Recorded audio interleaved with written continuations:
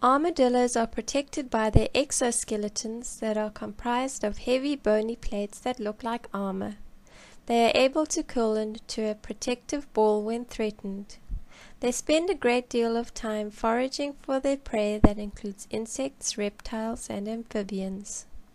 They live in burrows and give birth to 4 young of the same sex in spring. They are able to swim short distances. Although they were originally found in southern Texas, their range has extended to most of Florida and much of the southeast.